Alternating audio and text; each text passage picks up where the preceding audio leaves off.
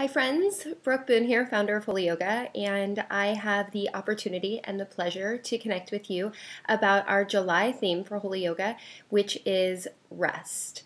I don't know about you, but rest is much needed in my life at right about now. Like the first 2 quarters of the year, I feel like we run pretty hard if you're in any type of ministry or business, which Holy Yoga, you are in ministry. We run pretty hard after the Lord and what He has placed before us, and He is really intentional in His Word about rest. He is such a good and kind and generous God to instruct us about what we need before we even realize that we need it. So our intention this July, ministry-wide, and hopefully you'll really embrace this, is rest. I love in the Gospel of Mark, in the first chapter, verses 1 through 35, Mark is really intentional about saying Jesus is running hard. It's basically the entire ministry up until about 32 or 33 years old of Jesus in 35 short verses. But I love that in verse 35, it says that Jesus retreats to a solitary place to pray.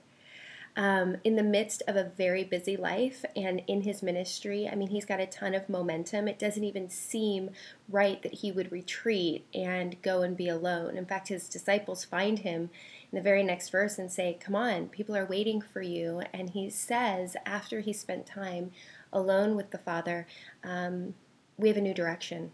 There's somewhere else that we need to go.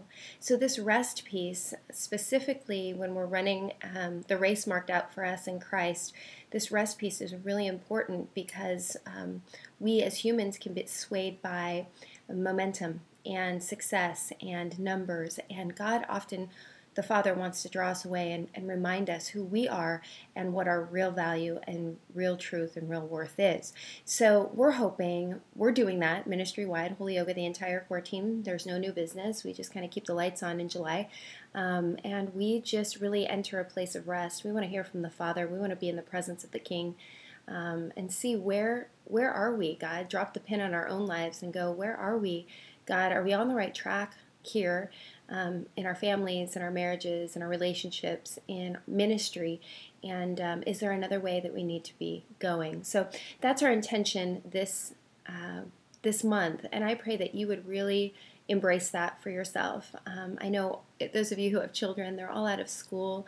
That used to really freak me out. Like, what am I going to do with my kids? And now I'm like, what do I get to do with my kids? It's a little bit different because the intention is to really enjoy them in rest. So I pray that that is something that you can embrace this July, and we're coming back in August. You know, there's always another day, praise be to God. So if you feel rest is out of reach for you in this season, I want to encourage you that that's not true, that God doesn't intend for it and make it a priority unless it was for everybody, including you, no matter what you're doing at this point in your life.